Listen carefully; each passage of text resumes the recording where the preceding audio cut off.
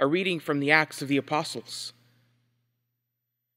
Now the apostles and the believers were in Judea, heard that the Gentiles had also accepted the word of God.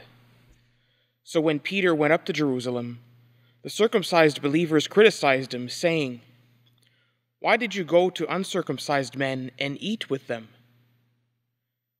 Then Peter began to explain it to them, step by step, saying, "I was in the city of Joppa praying, and in a trance I saw a vision.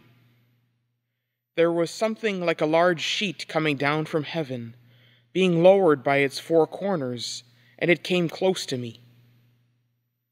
As I looked at it closely, I saw four-footed animals, beasts of prey, reptiles, and birds of the air. I also heard a voice saying to me, 'Get up, Peter, kill and eat.'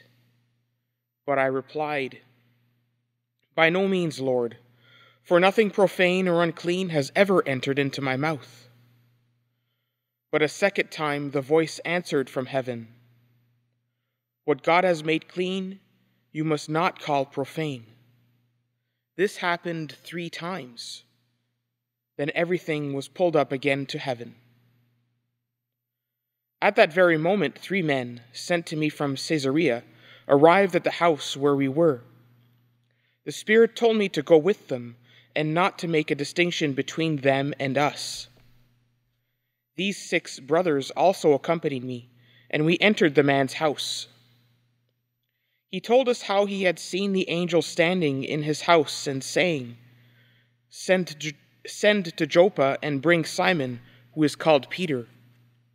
He will give you a message by which you and your entire household will be saved.' And as I began to speak, the Holy Spirit fell upon them, just as it had upon us at the beginning. And I remembered the word of the Lord, how he had said, 'John baptized by water, but you will be baptized with the Holy Spirit.' If then God gave them the same gift, then he gave us when we believed in the Lord Jesus Christ. Who was I that I could hinder God?" When they heard this, they were silenced, and they praised God, saying, "Then God has given even to the Gentiles the repentance that leads to life." The word of the Lord. Thanks be to God. My soul is thirsting for the living God. My soul is thirsting for the living God. As a deer longs for flowing streams, so my soul thirsts for you, O God. My soul thirsts for God, for the living God. When shall I come and behold the face of God? My soul is thirsting for the living God. O send out your light and your truth. Let them lead me. Let them bring me to your holy hill and to your dwelling. My soul is thirsting for the living God. Then I will go to the altar of God, to God my exceeding joy, and I will praise you with the harp, O God, my God. My soul is thirsting for the living God. Alleluia, alleluia, alleluia, alleluia, alleluia, alleluia. I am the good shepherd, says the Lord. I know my sheep, and mine know me. Alleluia, alleluia, alleluia.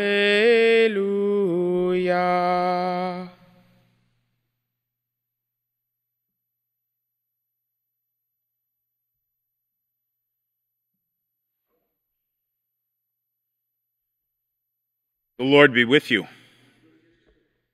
A reading from the Holy Gospel according to John. Jesus said to the Pharisees, "I am the good shepherd. The The good shepherd lays down his life for the sheep.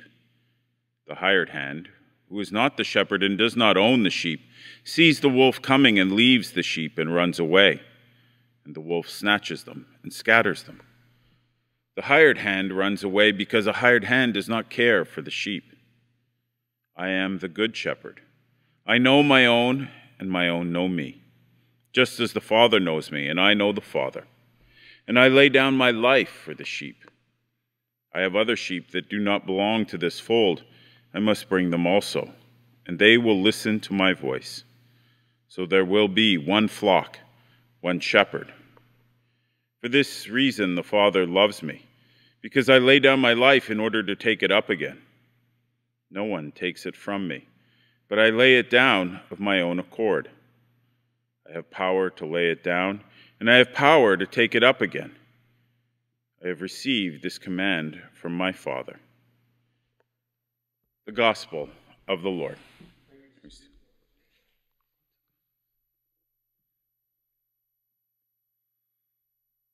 So today, these readings seem to point to something that for the vast majority of us, we should be rejoicing in. You know, most of us are Gentiles. The vast majority of Christians in the world today are Gentiles. They're not ethnically Jewish. And so both the readings today talk about Jesus alludes to it. Peter explicitly sort of is interpreting this and figuring this out and discovering that the good news is for the Gentiles as well, for us. Jesus says, I have other sheep also that do not belong to this fold. I must bring them also. They will listen to my voice, so there will be one flock, one shepherd. Now, I don't think, certainly speaking to the Pharisees, I don't think they understood that as he had to go to the good news had to be spread to the Gentiles. I don't know that his apostles understood that at the moment, because Peter, it takes him a while to understand this in the reading from Acts of the Apostles, that first reading we have. He goes to Cornelius's house. This episode is that he's describing. It takes place at a Roman named Cornelius's house, and Peter says that the Holy Spirit came upon them just as it did upon us. He says, as I began to speak, the Holy Spirit fell upon them, just as it had upon us at the beginning. At first, this group of apostles who gather people around them, the first disciples, they're all Jewish. It's the Jewish Messiah, after all that they're proclaiming. But Peter recognizes that it's for everyone after he has this vision that he's describing, after he hears the Spirit prompting him to go to Cornelius' house, after he sees that they receive the Holy Spirit in the same way that he, a Jew, had received at the beginning. This will prompt the apostles down the road to be able to unleash Paul, in a sense. Paul, the former Pharisee who has this conversion, who feels called to go to the Gentile world, to the rest of the Roman world, and to proclaim the good news. They authorize this. They give him, they have a council, they discuss this, and they authorize this so that he can go and spread the good news. And here we have the first step towards this, as Peter describes Cornelius' house. And for us, not only do we need to recognize that this is a momentous time in the church's history that we're reading about, this opening up of the good news to everyone, but it also should prompt us to realize that we are called to bring the good news to everyone.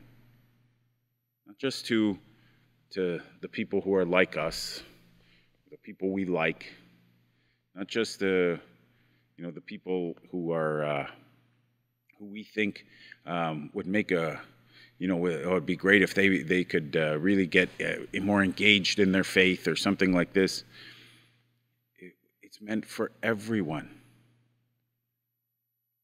For the people we don't like, for the people who drive us nuts, whether they be in our family or in our circle of friends and acquaintances. The good news is for everyone. Everyone can receive that Holy Spirit just as the apostles did at the beginning. You know, this didn't just happen 2,000 years ago. They didn't receive that Holy Spirit in some way that's different than is available to us today. We can receive that Spirit, and we are called to bring that and help others receive that same Spirit that unites us in one flock with one shepherd.